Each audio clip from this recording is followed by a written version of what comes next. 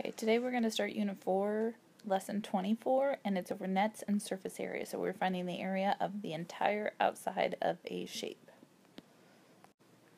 So our first question says, how can you find the sum of the areas of the faces of this box? So we're going to pretend that we're going to cut this box open along its edges and lay it out flat. How many faces does the box have? Well, we have 1, 2, 3, 4, 5, and 6 faces. What shapes are they? They are all going to be rectangles.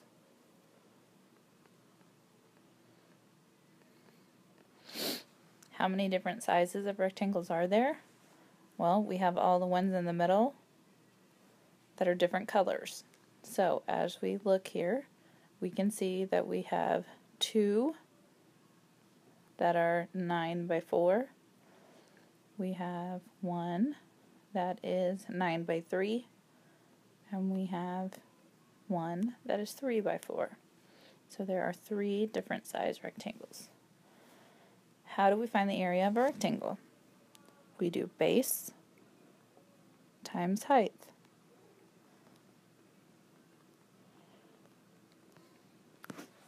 Okay, so just like we've been working on. What are the dimensions of the different faces? The front and the back, which would be our 9 by our 3. So that would be the one that I have labeled 1. 9 by 3. The top and bottom are going to be the ones I have labeled as 2. And that is 9 by 4. And the left and right are going to be the 2 small ones, and those are 3 by 4. So now we need to find the area of each rectangle. Write the number of square centimeters of area inside each one shown in the diagram above. So I'm going to erase my numbers here. Our first one, we're going to do 9 times 3. So we get 27. So that would be these. Then we have 9 times 4, which would be 36, which are these. And then our small ones, 3 times 4, is 12. So that would be these. So the last one says, suppose you need to paint the box. Explain how you could find the area you need to cover. So if I want to paint all the outside of this, I would take and I would add up the area of each face.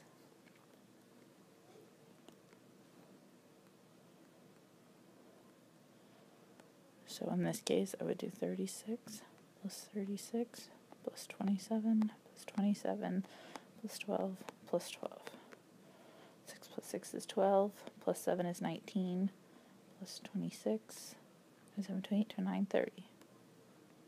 So 3, 6, 9, 10, 11, 12, 13, 14, 15. So it's 150 square centimeters for the surface area. So it tells us in the problem on the previous page, a rectangular prism is cut and unfolded into a flat representation called a net. Each face of the prism is shown in the net. So when we take the box and we unfold it, the shape that it leaves us with is the net. You can use a net to find the surface area of some three-dimensional figures. The surface area is the sum of the areas of the faces of the figure. You can draw nets for other three-dimensional figures. The triangular prism below has 2 parallel triangular faces that are the same size and shape called bases, and 3 rectangular faces. The rectangular faces can be different sizes, and you can see one there.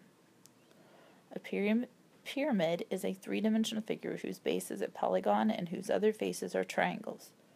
The square pyramid shown below has a square base and 4 triangular faces that are the same shape and same size. So explain in our own words how you use a net to find the surface area of three-dimensional figure. So we use a net to see the shape of each face.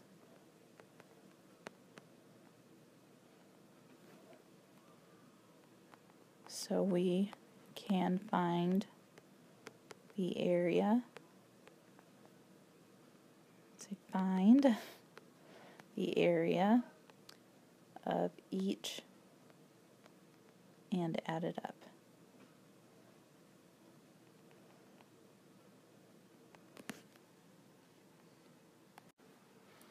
So, the next problem says, a package designer wants to find out how much leather is needed to cover the jewelry box shown below. The box is 12 centimeters long, 3 centimeters wide, and 5 centimeters high. Find the surface area of the box. So, we can draw and use a net of the box to help us find the surface area. We can also use a table to organize the information that we need. And you can see both of those here.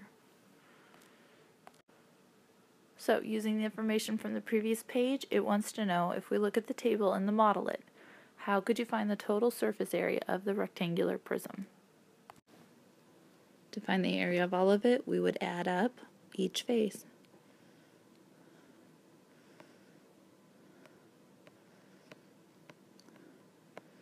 The areas of each face.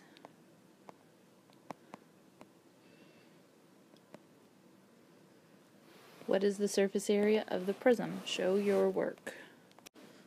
So we would take each one and we'd add it together. So we would have 36 plus 36 plus 60 plus 60 plus 15 plus 15, and that gives a total area of 222 square centimeters. And a rectangular prism, which pair of faces have the same areas? So in this case, you're looking for the ones that are opposite. So it would be the top, bottom, the front and back, and the two sides.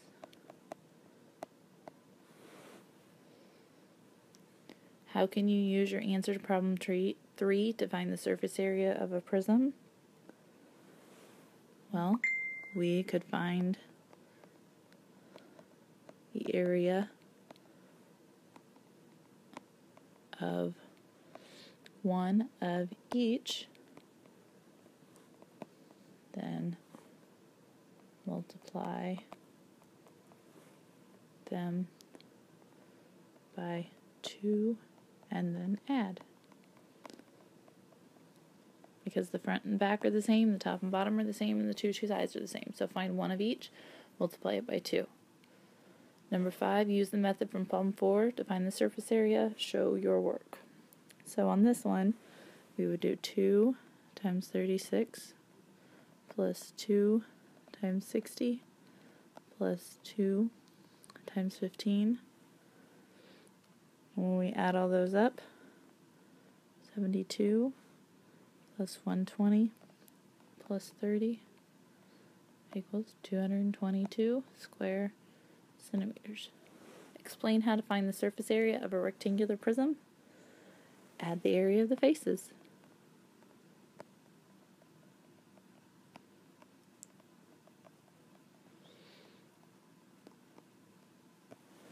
Okay, so I want you to use what we just did up above to find the surface area of each of the rectangular prisms below, and then we will go over them.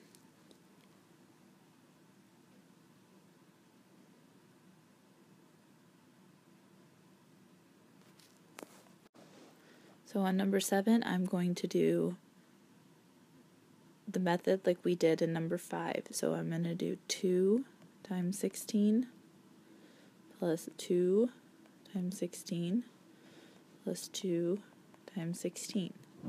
Because this is a square, it is a cube, so the front would be 4 by 4, which is 16. The sides would be 4 by 4, which is 16, and the top and bottom would be 4 by 4, which is 16. So when I do this, I would do 16 times 2, 12, 3. So that would give me 32 plus 32 plus 32. And then I would add all those up. So 2, 4, 6, 3, 6, 9. We'd get a total of 96 square centimeters. Okay. On the next one, we have the front, which would be 2 times 8 times 2 plus 2 times 10 times 2 plus 2 times 2 times 8. Sorry, 2 times 8 would not be right. It would be 2 times the top and bottom, which would be 8 by 10. So we would have 16 here times 2 is 32. We would have 20 here times 2 would be 40. And we have 80 here times 2 would be 160. So when I add those up, I get 232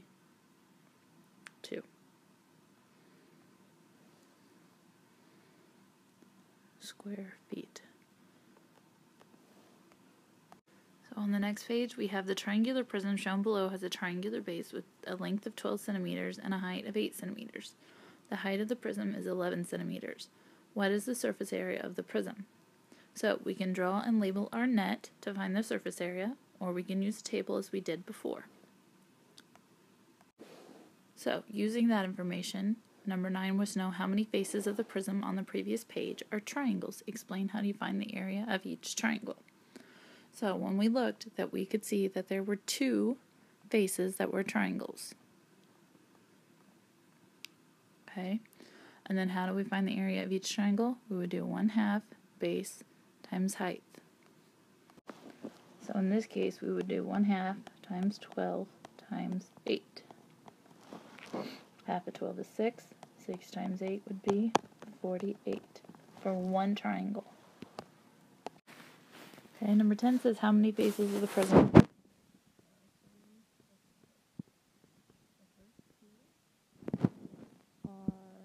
10 by 11, and the third one is 12 by 11.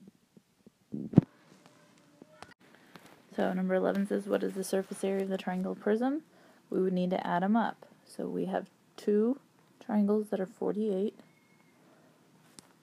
plus 2 rectangles that are 110 plus 1 rectangle that is 132, and we add those up to get a total of 448 square centimeters. Explain how to find the surface area of any triangular prism. Find the area of all the faces and add them up. So, use what we just did to answer 13 and 14.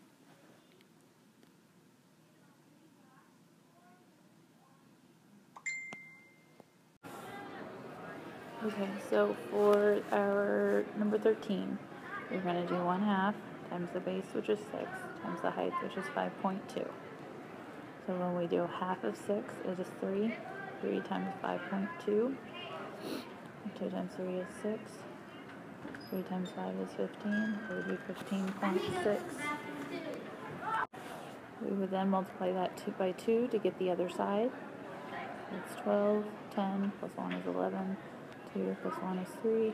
1 decimal place, it would be 31.2 for the triangles. Then for our rectangles, we have 36 times 6. 6 times 6 is 36. 6 times 3 is 18, 19, 20, 21.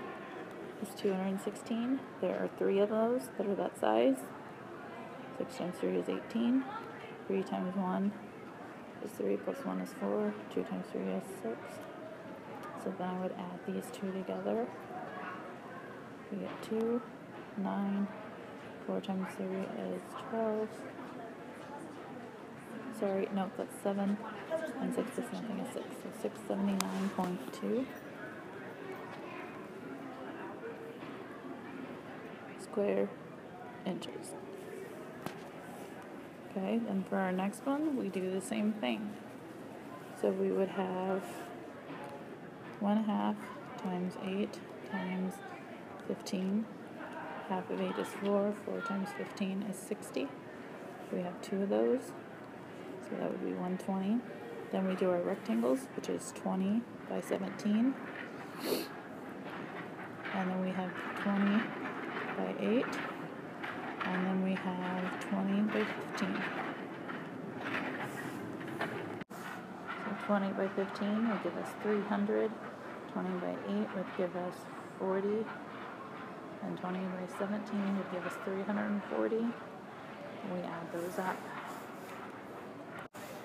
So that's 0, 8, 6, plus 120. That's 0, 10, and 800. So it would be 800 square feet. Correction, 2 times 8 would be 160. So if we re-add that, that would be 0, this would be 10, this would be 6, 7, 8, and then 800 plus 120 would be 920 square feet. Okay, the next question says, Rebecca is planning to make a model of a pyramid for geography project. The length of each edge of the base is 6 inches and the height of each triangular face is 5 inches. How much cardboard will Rebecca need to make the pyramid? So we can label our net to find the surface area, and then we can use a table as well. So using the information from the previous page, how many faces does the pyramid have? Well, it's got 4 triangular faces and 1 square on the base. Number 16, how do you find the area of the base of the pyramid? You would do base times height, which in this case would be 6 times 6. Number 17, how do you find the total area of the triangular faces of the pyramid? They're all the same shape and same size, so that we can find the area of 1, and we would do 1/2 base times height, which in this case would be 1/2 times 6 times 5. Half of 6 is 3. 3 times 5 is 15. And then there are 4 of those, so we'd multiply it by 4. So 15 times 4 would give us 60. Number 18, what is the surface area of the pyramid? We would add up our 6 times 6, which is 36 for our base, plus the 60 for the 4 triangles, which would give us a total of 96 square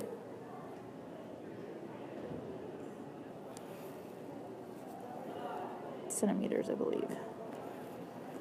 Number 19, explain how to find the surface area of a rectangle pyramid. Find the area of all the faces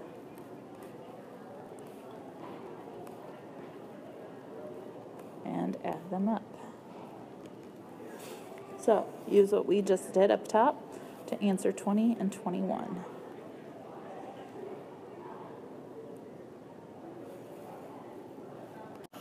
Okay, so if we're doing 1/2 times the base, which is 60, times the height, which is 50, we would do 1/2 of 60, which is 30, and 30 times 50, which gives us 1,500.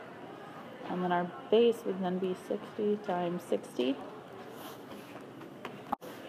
which would give us 3,600, and then I would add those together. So I get 0, 0, 6 plus 5 is 11, 3 plus 1 plus 1 is 5. And I would get, correction, I forgot to multiply my triangle by 4 to get 4 of them. So if we multiply this by 4, that would give us 6,000 plus 3,600. So that now, when I add them up, I get 98,600 square inches. And that goes up here. Okay, then for your bottom one, we have a base of 18 by 7, and we have a triangle of 1/2 times the base, which is 7, times the height, which is 13. So 8 times 7 is 56. 7 times 1 plus 5 is 12, so we get 126. 1/2 of 7 would be 3.5, and then 13 times 3.5, we get 15, plus 1 is 6, got the 0, done with this, 3 times 3 is 9, 3 times 1 is 3, so we get 5, 15, and 4. So 455. So 455 times 4, because there's 4 of them. That would be 20, be 22, 16, 17, 18. That would be 1820 plus the 126. So we get 6, 4, 9, 1. So 1,946 square meters. Okay, correction again. The 455 is only for 2 triangles. So that would be 10. 10 plus 1 is 11. 8 plus 1 is 9. So that would be 910. The other triangle is 1/2 times 18 times 10. So half of 18 is 9. 9 times 10 is 90. There are 2 of them. So that would be 180. So now I would add up 910 plus 180 plus 126. So when I get that, I would get 6, 15, 16, 17, 9, 10, 11, 12. I also forgot to put my decimal in here, so this would be 45.5. So when I multiply this, it would be 91. So if I fix that, this would be 91. Sorry about this, guys. Kind of a mess today. 6 plus 1 is 7, 17, 18, 19. And that would be 397, and 397 square meters is your answer.